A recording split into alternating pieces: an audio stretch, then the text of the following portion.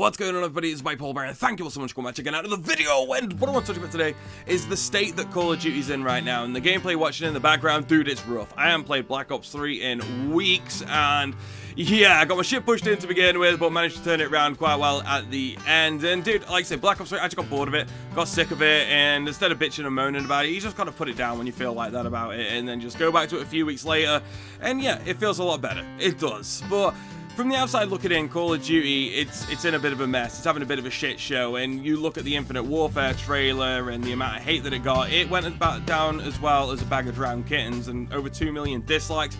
The dislikes don't mean shit, to be fair. They honestly don't. It's like they've seen it on the internet, they've seen the friends do it, and they just jumped on the bandwagon. Yeah, I'm gonna dislike it too. It's not the cries of the community. Although, like, I understand why people are doing it, but them dislikes, like, it doesn't mean anything. But what does mean something, obviously, is like Battlefield 1 and Titanfall 2. They're going to be the big hitters at come Christmas time when these games start dropping, and yeah, Call of Duty's going to have to step its game up. Is Call of Duty going to die this year? Absolutely fucking not. It's never going to happen. But what I hope it does do is get knocked down a peg or two, because you've got Call of Duty Ghosts, which is in an absolute state right now. Even on the PlayStation 4, man, it's just unplayable. I love Call of Duty Ghosts, and it's a shame to see it go this road. It really is. And you got Advanced Warfare, which, let's face it, it's fucking terrible. And you've got next to nobody playing them games, but you go look at Battlefield 4, and dude, it's getting like 50,000 people at peak times on there.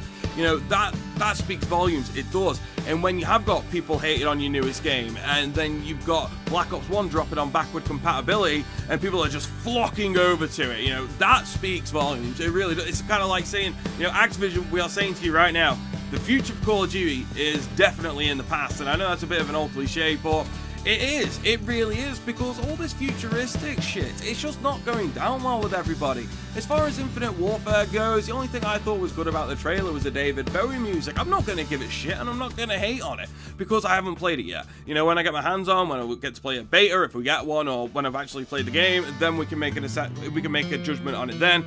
But until then, I'm just going to keep a head down about that. But no, the trailer, no, it doesn't make me tingle on my special parts, whereas Battlefield 1 does. Titanfall 2, yeah, I know that's like a futuristic mech shooter, and that's what the Call of Duty community is complaining about right now, but Titanfall does it better. You see the movements in Black Ops 3, and whilst they're cool, they're smooth, they're slick, they're not a touch on what Titanfall can do, and that's the one that I'm personally waiting for more.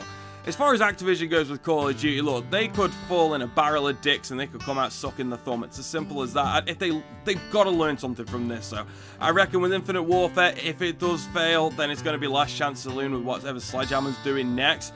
The fact that people are going back to Black Ops 1 and hating on the new game, it doesn't look good. No, it doesn't. But they'll come out of it. You know, Call of Duty right now, apart from Black Ops 3, it's going through its teenage years, you know. It's been rebellious, it's been a bit of a dick, it started smoking, and it started, you know, going out with his mates for a joint, it's getting in late, it's chatting shit to its parents, you know how it goes. But once that's passed, once these teenage years of futuristic and camping bastards passes, then we'll probably go back into a really good Call of Duty game. See that Hellstorm missile? Dude, that bitch was camping in the window and he just got fucking dragged right out the fucker.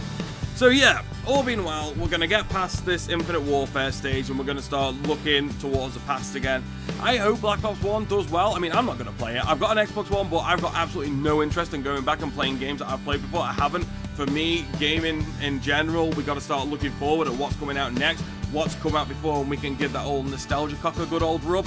So yeah, going back and playing Black Ops 1 and backwards compatibility, definitely not going to happen for me, but I can see why people want to do it. They are sick of this futuristic stuff. They want to go back and play a game that they're comfortable with, and I completely understand it. Is it going to be for me? Hell no, but it's going to be the same for a lot of people, and that's why people are hating on these futuristic style of games. Call of Duty, what it was a military-based shooter, and then people did want change, but once that change happened, they didn't like it, and they wanted it to go back to what it was. Call of Duty shines at being a military-based shooter. It's as simple as that, and the sooner they realize that, and the sooner they realize they had such a great product here, then the sooner we're all going to be singing off the same hymn sheet and we can start pushing on with Call of Duty together. People are going to move over to Battlefield 1 for a bit. All the Call of Duty players right now saying, I'm going to go play Battlefield, I'm going to go play Battlefield. Yeah, they will. They'll go and play it for a bit. And reasons that they're not going to stick around, I'll talk about in a future video, because the gameplay is just wrapping up now. If you did enjoy this and want to see more, you know what, 2 buttons press by now. Share your opinions on this in the comment section below. Let me know what your thoughts are on the state of Call of Duty as it is right now. Thank you all so much for watching. I've been the Bipolar Bear. Cue the outro.